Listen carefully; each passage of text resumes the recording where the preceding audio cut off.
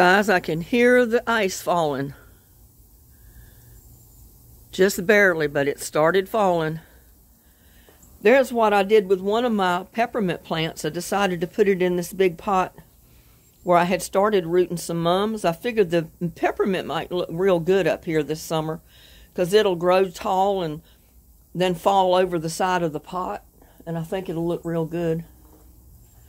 But I wanted to show you, I mean, it's like 27 degrees out here right now. The high today is only 29. We're being hit by that winter storm. And you can see here I covered up everything that could be covered up. Or anything that had little buds coming up in it. I don't know if it'll help. As cold as it's going to be for 3 days, I don't know. Nothing may help. And I went and I put a blanket over my green stalk tower for my Brussels sprouts. And then I covered it with a tarp. So hopefully that's going to keep that from freezing, because that's what I did when it got down to 10 degrees. 10 and 13 degrees those 2 nights. So we'll see what happens. I covered that up, my peas over there. Like I said, if it rains too much, that cardboard is going to cave in, and it may not help at all. I may have to put something under some of the cardboard to keep it from caving in. And I got the light on in my greenhouse, trying to keep it warm in there. You can barely see it. But I put my buckets out here to my totes, so if it rains in there and we have any runoff, it's going to go in the buckets. Then I covered the pots and put them in the totes. Covered them with plastic, put a rock on the top, because sometimes you can turn a pot upside down on top of your plant. Put something on the top of it like a rock to keep it from blowing away. And it'll keep it from freezing sometimes, so we'll see. Like I had some plants in there and down there, so we'll see. Don't know if it's going to help.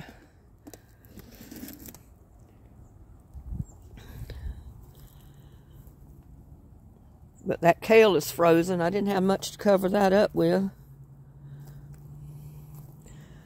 I had used a lot of my cardboard in my over there at the buckets when I put the wood chips down, so I didn't have a lot of it left. I wasn't expecting another winter storm to come through. Yeah, but this is Monday. This storm is going to stay around till like Thursday, and then it's going to start moving out Thursday. Let's see, my bird bath is frozen. It's not going to thaw up anytime soon. I put a peppermint right there. And see there, the bird bath, it's frozen. Looks kind of cool, but the water's still running in it. I don't know how much longer it's going to run.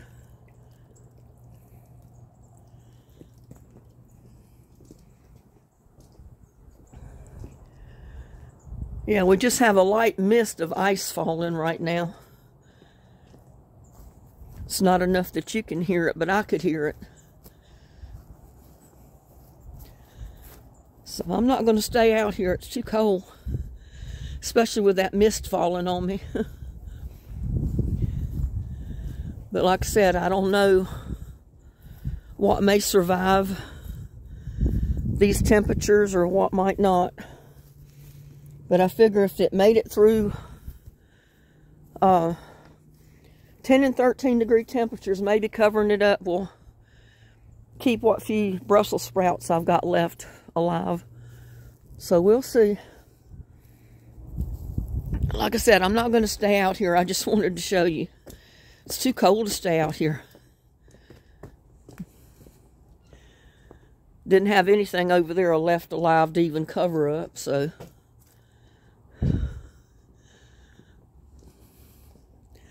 Everything looks kind of bare since I cleaned out all the dead plants. But you can see my clematis started budding back out. The vines look dead, but they're not dead. They're dormant. And when the weather warms up, the clematis will start growing back on the old stems and on the old, this one here had a new shoot coming up right there. So some of them will grow on the old stem, and some of them put out brand new stems. So this one over here is the one that grows on the old stems, old vines, so you don't want to cut it back. And this one is the one that puts out a whole new plant each year. But you don't have to replant because it comes back up from the roots. That's one reason I got it, because I wanted a vine that would grow up over the trellis. You can see some of the old dead ones up there. I leave them so it has something to grow on. I need to cut that off of there, and it won't look good. Let me put this down. I'm going to go over there and cut that yarn off of there. I don't like it. It doesn't look good.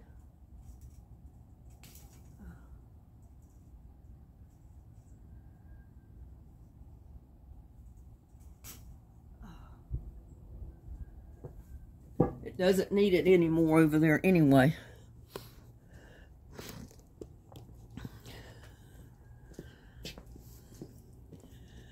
Yeah, I'm glad I got all that cleaned up. Don't it look better? All those dead plants are gone.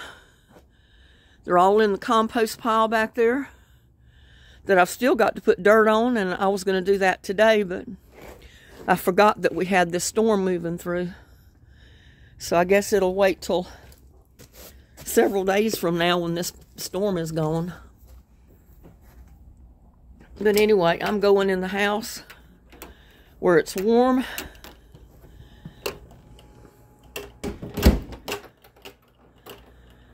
And I just showed you my messed up living room. And see, I do have my pots in here, my aloe vera, my clematis, and my insolent plant.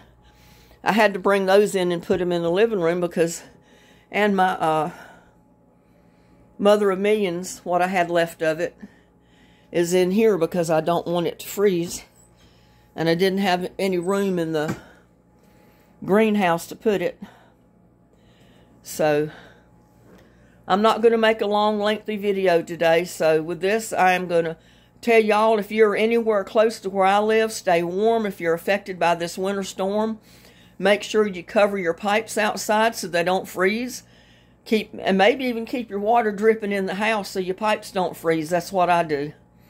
So, I'd rather pay a little bit more on my water bill than to have my pipes freeze and have to pay a plumber to come out here and repair the pipes and be without water. So, y'all stay warm.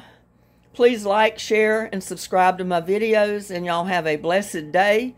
I will see you on my next one.